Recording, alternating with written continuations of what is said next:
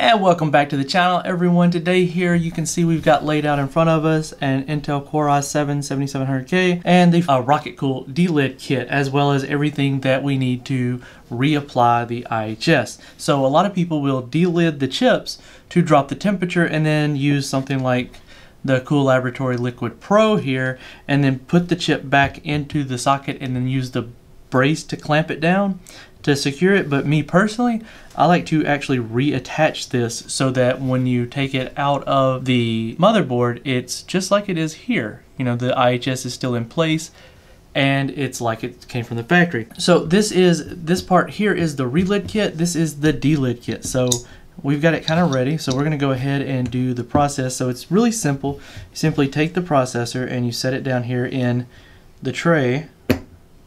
Just like that. So you get it down in there, it stays in there snug. You're going to take this, make sure that's pulled back, flip it over. Of course, have it in the right direction. It's kind of, you can't really put it in backwards. It only goes in one way. So we're going to go ahead and push the retention screws here. It takes quite a bit to get those screwed down. They're pretty long. Alright, so once you got those all the way down in there, so what it does is there's that little brace that moves along here and actually pushes the IHS off. So I'm going to tighten this down so that it's snug. So, see here, take it here, twist it,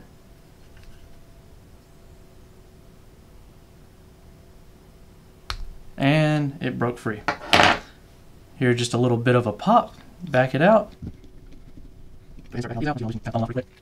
So I'm going to go ahead and set those there because that's where we'll use them next for the relid process.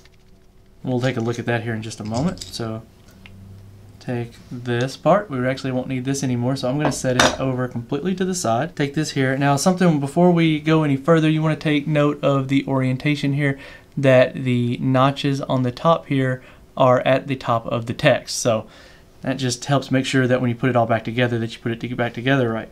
So it's loose here, it's still a little bit stuck on there. And that's where you'll want to use something like this to get under it to finish lifting it on off. So this stuff is tacky. So there we go. So it's off of there. So you can see the die and the thermal paste on that, as well as on the IHS. Now you can use your preferred method of cleaning. Me personally, I'll be using a coffee filter as well as the Clean cooling here. So I'm going to go ahead and clean this off real quick and then we'll pick up from there. So I've gone through the process of cleaning the internal IHS as well as the die there is good and clean, but we've still got this residue from the adhesive that they used, or the silicone that they used to keep it together. So that's where I recommend taking something like a card. This is an old hotel room key, and then just taking it and just kind of scraping the excess off, because we're going to replace this with some fresh silicone here in just a few moments that will reattach it. And we don't want to leave this on here because that'll leave unwanted space between the IHS and the PCB.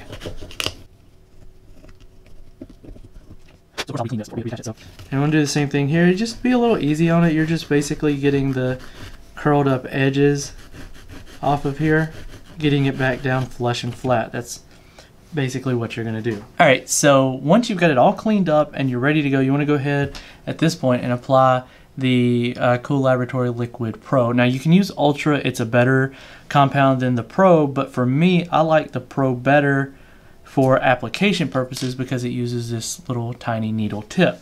Now the catch here is you only need a very small drop. You don't need much at all. Oh, and it's alright, there we go. That little bead there may actually be more than enough. So what we do is take our Q-tip, because it's not, the Q-tip isn't going to absorb it.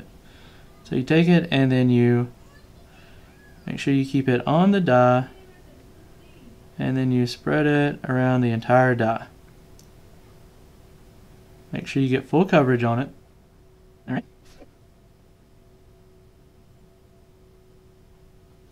So there's what you look like with the Liquid Pro all over it.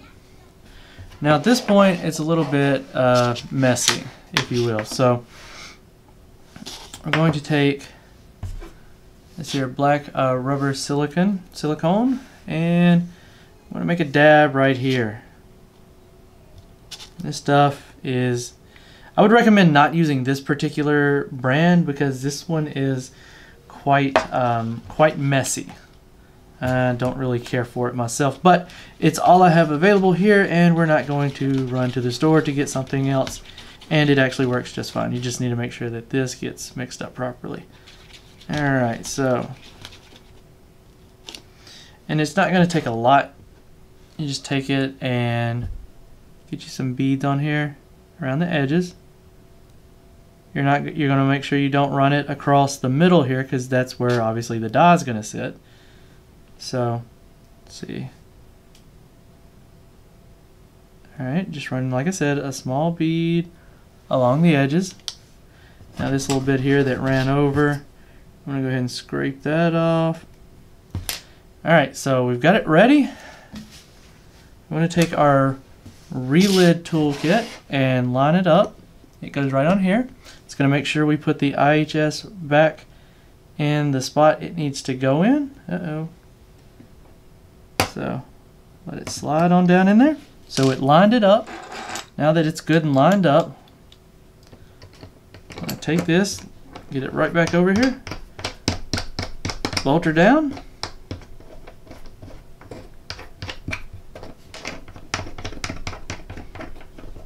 Do all 3 screws around the edges.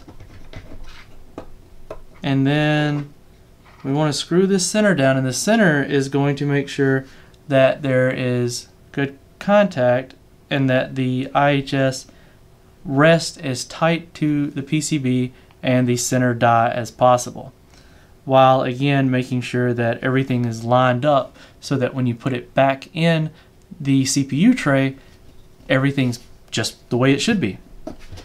Alright, so I'm going to leave this to cure for quite some time. I'm going to give it at least a couple hours or better, and we'll come back and see how it fares, and we'll see what our results look like. So I'll see you right back at that.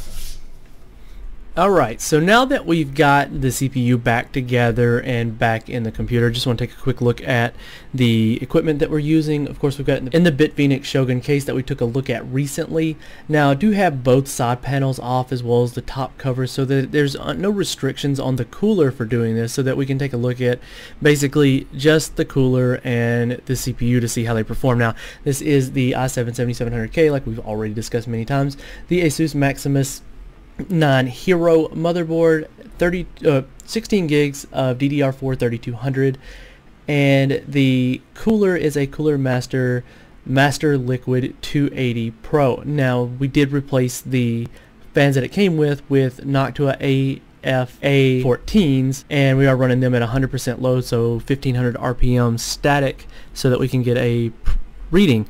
Now on screen we have it recording while running at 5 gigahertz at 1.35 volts with load line calibration set to level 5, which leaves us a constant voltage of 1.328 volts. Now first, what we're going to look at while this is on screen, we're going to talk about stock. I did do stock just to see how things performed at stock with auto voltage and everything. So under the non-Delid we got 71 degrees Celsius, which is pretty toasty for a 280mm rad on stock at 4.5. Now moving over to the Delided, we ended up with 51C, so straight up 20 degrees Celsius drop in that. Now moving over to Overclocked, with pre-Delid, we had 92 degrees Celsius, which there was the occasional spike had jumped up to 97 on one of the cores, but we never really saw thermal throttling with the side panels off, but everything closed up. There was the occasional throttle at 5. Now after Delid, we're looking at the CPU at 64 degrees Celsius, and that's after almost 35 minutes of running the IDA64 Extreme CPU test. So again, 64 degrees Celsius down from 92, you're looking at a 28 degrees Celsius drop. That's a humongous drop.